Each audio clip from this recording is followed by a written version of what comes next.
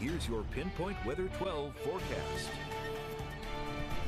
We're still seeing signals for tomorrow for not just showers, but also embedded thunderstorms. Now, I don't think every community gets a thunderstorm, but the risk is there both morning and then again later in the afternoon. In the meantime, quiet, humid, fog, not yet, at least not in Newport and along the South Shore.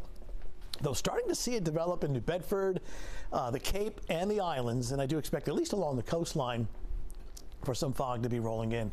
Wow, look at these high temps today. Summertime, 81 Taunton, 76 Providence, low to mid 70s today along the South Shore before the sea breeze kicked in, 75 New Bedford. The high temp for tomorrow, 62. So much cooler, and also with some showers and some scattered thunderstorms. Visibility dropping in New Bedford, the Cape, and the islands. Some of this will start to spread towards the coastline. It'll have a harder time working up to the north, but at least along the South Shore overnight, early tomorrow morning. Unsettled, unfortunately, next several days. And that includes for tomorrow showers and thunderstorms really coming in two rounds.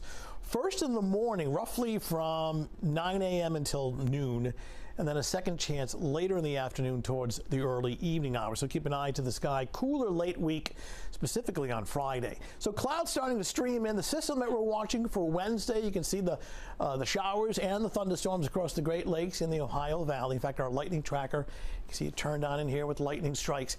So we're tracking two fronts. The red line is a warm front. This will approach tomorrow morning. This will be the mechanism to set off some showers and thunder for round one. And then the cold front is for late afternoon and early evening, and that will produce some additional scattered precipitation and a few isolated thunderstorms. Now, as far as the risk of any thunder being severe, I know with strong wind and hail, on a scale from 1 to 5, the Severe Storms Prediction Center has put New England at a level 1. So it's on the low end of the scale, but it just is sort of a red flag that some thunderstorms tomorrow could be strong to borderline severe. So we'll watch it closely. The risk is much higher on across the deep south. So getting close, and we'll start things off at 7 a.m. Clouds and fog. Here comes round one of showers and thunder, mid to late morning during the afternoon. That pulls away, get into a little bit of a lull. And while it doesn't look like much here, a second round will arrive during the late afternoon and into the early evening hours, and that'll clear the coastline later tomorrow night. So for tomorrow morning, especially mid to late morning, showers and thunderstorms likely, mid to upper 50s, and then during the afternoon, the precipitation is not as widespread as the morning, but the risk is there for a passing shower and some thunder.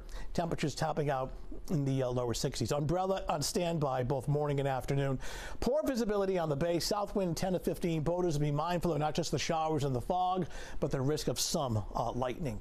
All right, 7-day forecast. Dry start on Thursday. We'll bring back some wet weather Thursday afternoon, Thursday night. Cool, damp with showers on Friday, 56. We're dry on Saturday. Unfortunately, extra clouds and the chance of a shower Mother's Day Sunday, high around 60. The upside to Sunday, we're not talking like soaking rains where you're stuck inside, but can't rule out a passing shower here. Just not as nice as what we had today. Temperature on Sunday around 60. Be careful tomorrow morning, tomorrow afternoon, and some of these storms that come through. Yeah, we're not even going from like a beautiful day to like, little lower temperatures. It's just like, hope you can get through the rest of the week, folks. There's no happy medium anymore. No. All right, Jenny, thanks.